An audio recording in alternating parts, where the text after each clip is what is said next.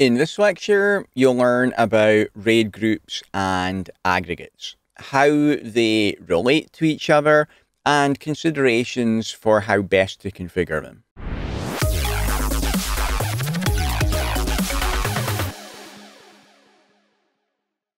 Your disks are grouped into RAID groups, and then the RAID groups are assigned to aggregates. The RAID group configuration is an attribute of the aggregate. So I've said this in the course before. In System Manager, you'll see a page for your disks, and you'll see a page for your aggregates, but there's not a separate page for RAID groups. The RAID group configuration is found on the aggregate page because it's an attribute of your aggregates. The RAID group configuration specifies how many data drives you have for capacity and how many parity drives you have for redundancy. And if you want a refresher on RAID, that's available in my Intro to SAN and NAS course. The RAID groups can be RAID 4, RAID DP, or raid-tec in ONTAP. First up, RAID 4. RAID 4 uses a single parity drive, so it survives a single drive failure. But if two drives failed in that RAID group, then you would lose it and you would have to restore from a backup. With RAID 4, the minimum size is 2 disks for aggregate 0. For normal data aggregates, the minimum size there is 4 disks.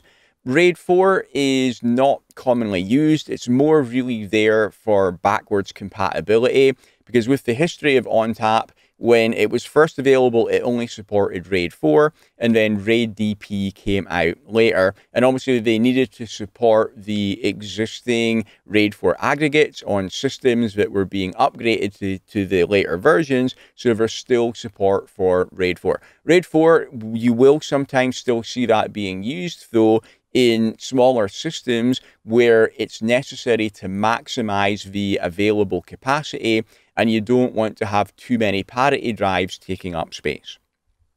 The next type is RAID DP, which stands for dual parity. So dual parity meaning that there are 2 parity drives, and because there's 2 parity drives, it will survive 2 drive failures.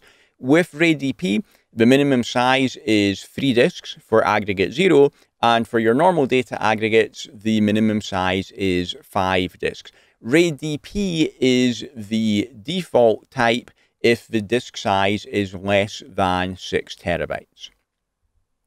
And finally, the last type we have is raid-tec. The tec stands for triple erasure encoding. So RAID 4 was 1 parity drive, RAID DP is 2 parity drives, and raid-tec is 3 parity drives. So this survives 3 drive failures, and raid-tec was introduced in ONTAP 9. With raid-tec, the minimum size is 4 disks for aggregate 0, and for your normal data aggregates, the minimum size is 7 disks. raid-tec is the default RAID type if the disk size is 6 terabytes or later. Or larger, sorry, and it must be used if the disk size is 10 terabytes or larger. So let's think about why that is. With larger size drives, if you do have a drive failure, it's going to take longer to recalculate that from parity and get your spare drive going into the RAID group up and running. So because it takes longer to repair or recover from a failed drive, well, that means that it's more likely that another drive will fail during that time. It's just the laws of probability, right? The longer that something is down for, the more likely it is that another drive will go down at the same time as well. So because there's a higher probability of having multiple drive failures when we've got larger drives, when we are using larger drives, we want to have more redundancy there. So that's why we go for that extra parity drive with raid-tec. Okay, converting RAID types. You can non-disruptively convert aggregates between the different RAID types. This is not commonly done, though. Normally, when you're setting things up in the first place, you're going to know what RAID type you're going to want to use. You're going to set that, and it's not going to change. A reason that you maybe would convert RAID types is if you were converting aggregates with larger than 4 terabyte disks from raid-dp to raid-tec following upgrade to ONTAP 9. Back in ONTAP 8, raid-tec did not exist.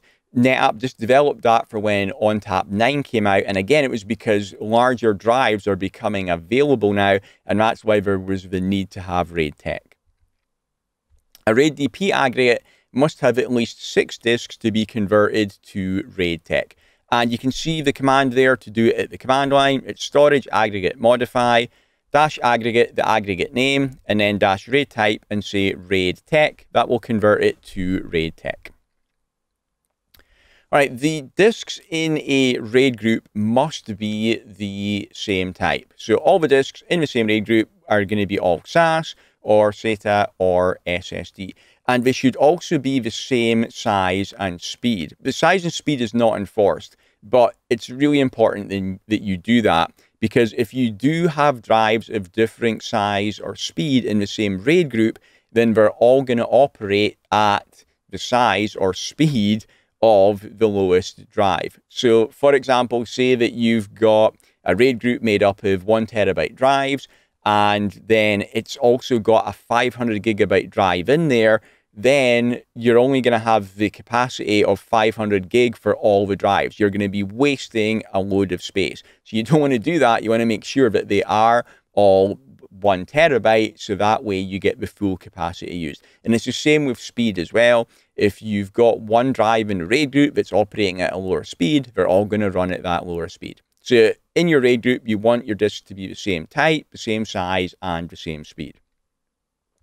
You also want to have spare drives available in the system as well. Now, your spare drives are not assigned to a particular aggregate. That would be really inefficient. Your spare drives are at the cluster level, and they are able to replace a failed drive that happens anywhere in the cluster. So if you've got a drive that fails in aggregate 1 or a drive that fails in aggregate 2, then the spare drives are pooled for the entire cluster as a whole. Both aggregate 1 and aggregate 2 have got the same access to those spare drives. So your spare drives can be used if you do have a drive failure to replace that failed drive. The other reason we have spare drives is if we want to create a new normal aggregate. So if a drive fails, then the system will automatically replace it with a spare disk of the same type, size, and speed, and the data will be rebuilt from our RAID parity. There will be a performance degradation until the rebuild is complete, because the system has to think to do the rebuild from the parity information. You should have at least 2 spare disks of each type, size, and speed of your disks in the system. Okay, let's look at our aggregates now. So an aggregate can be made up of one or of multiple RAID groups. If you've got a small aggregate, then it's going to have just one RAID group in there. You wouldn't have a need to have multiple groups. Larger aggregates will have multiple RAID groups. So I'll explain why as we go through the next few slides. The aim is to get a good balance between capacity and redundancy in your aggregates. So looking at the diagram here, you can see we've got aggregate 0, which has just got 3 disks, and the yellow drives are parity drives, green is a data drive. So I can see that I'm using raid-dp here. And then we've got, and that's made up of just one RAID group. Then we've got aggregate 1, and it's made up of 2 different RAID groups. Now, in the diagram here, there's only 5 disks in each RAID group.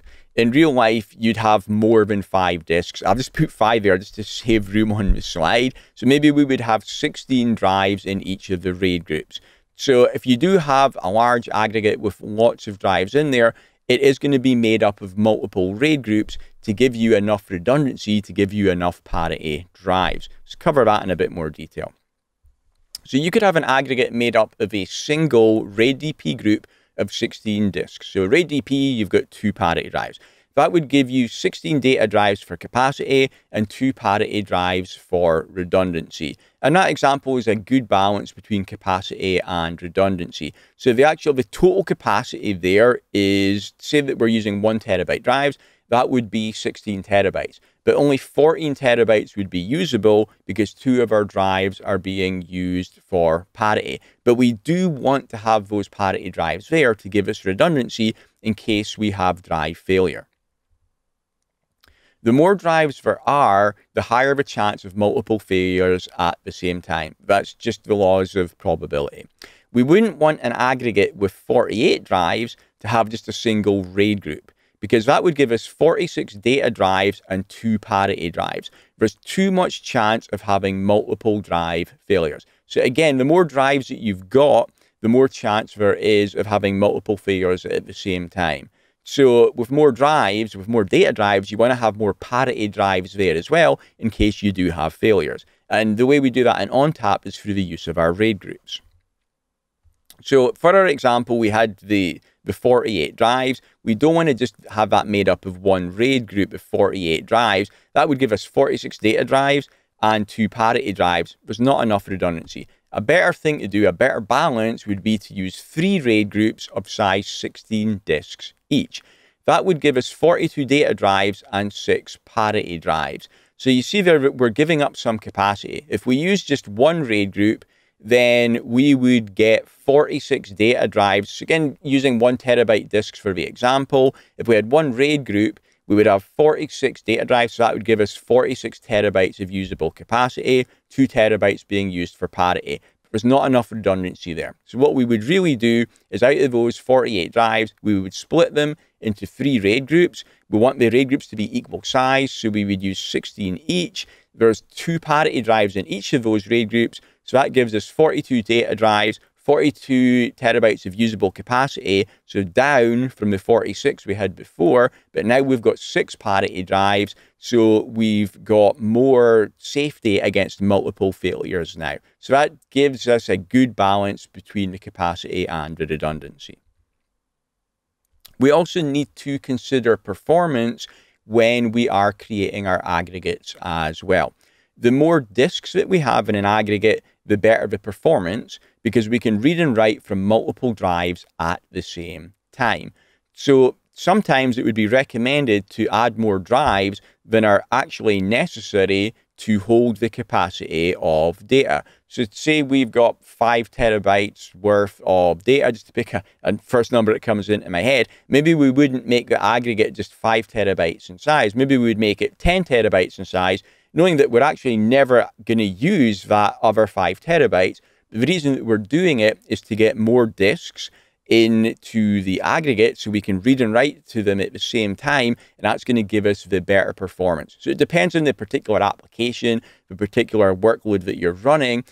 It can be a reason to make the aggregate larger than you actually need, putting more disks in there to get that better performance. Next thing to talk about is active standby systems. On smaller entry-level 2-node systems, something that's sometimes done is to assign all disks to a particular node so you can make one large aggregate. So say we've got an entry-level system, it's got the internal disks in there. Let's say it's an entry-level platform with 24 internal drives.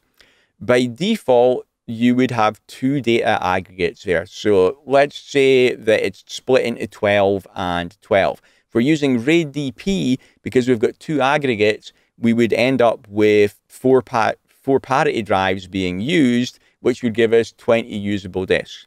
Well, you could get higher capacity utilization by just using one aggregate. In fact, a better example would be entry-level system with 12 disks, okay? So you've got 12 disks, rather than splitting it into 2 aggregates of size 6 each and having to have 4 parity drives, you could just have one larger aggregate with the 12 drives, and now you've only got 2 parity drives rather than 4, so that gives you more usable capacity. The system will be acting as active standby if you do that, because you've got one aggregate, and aggregates are always owned by one and only one node. So let's say it's owned by node 1. Well, it will be node 1 that is active for it. Node 2 is going to be standby. So you're not going to get as good performance because you're only using one of your nodes rather than using 2 of your nodes. You will be able to access the aggregate through network interfaces on either node, but the client read and write requests over the SAS connection will only be processed by one node. Okay, and the last thing to tell you here is about growing and shrinking aggregates. You can grow, but you cannot shrink aggregates on the fly. So you can have an aggregate that is currently in use. It's got volumes on there where clients are reading and writing the data. You could add disks to that aggregate. It will be completely non-disruptive and transparent to your clients. So you can grow aggregates on the fly. You cannot shrink aggregates on the fly though. If you did want to make an aggregate smaller, you can still do it non-disruptively. What you would need to do is all the volumes that were on that aggregate, you'd have to move them to a different aggregate. You would then destroy the original aggregate and recreate a new one with a smaller size made up of less disks. Thanks for watching. If you want to get hands-on practice with NetApp storage for free on your laptop, then you can download my free ebook, which you can see above my head right now. Also, check out my NetApp Storage Complete course, which will teach you everything you could possibly want to know about ONTAP. Thanks.